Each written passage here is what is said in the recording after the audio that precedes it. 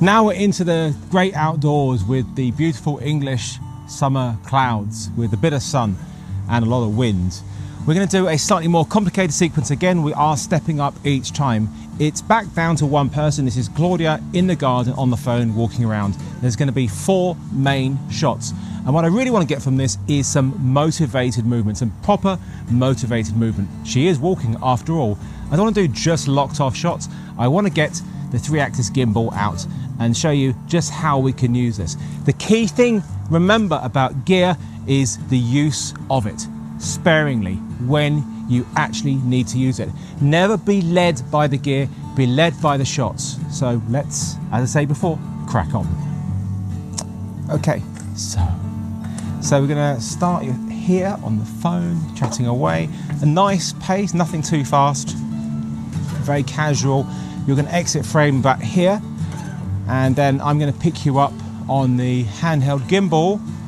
And from about here, I'm going to walk slightly down with you, down 1 step, pivot round, and then you're going to walk off that way. I'm going to hold the shot because it's quite nice. We've got the sun behind.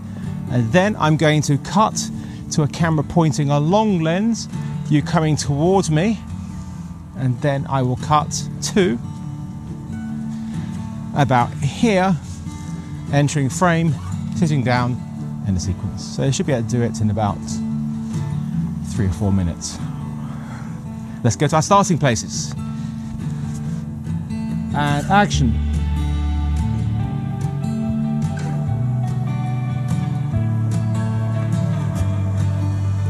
Good. Gimbal. Okay.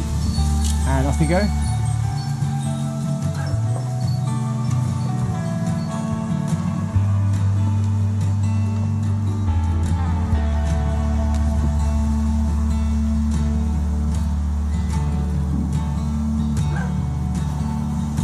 Better.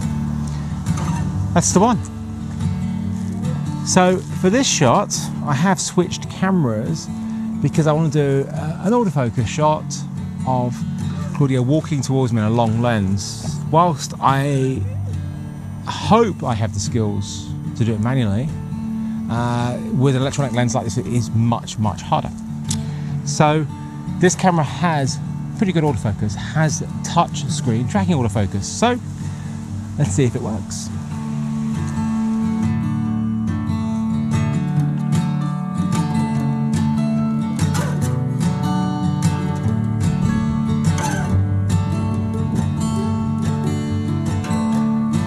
Last shot of the sequence, simple shot, locked off shot, 30 frame, bit of foreground information is always nice.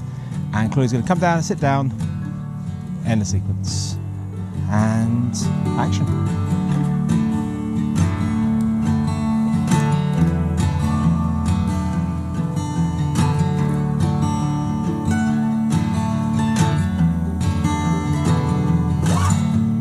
Good for me. 1 take, done.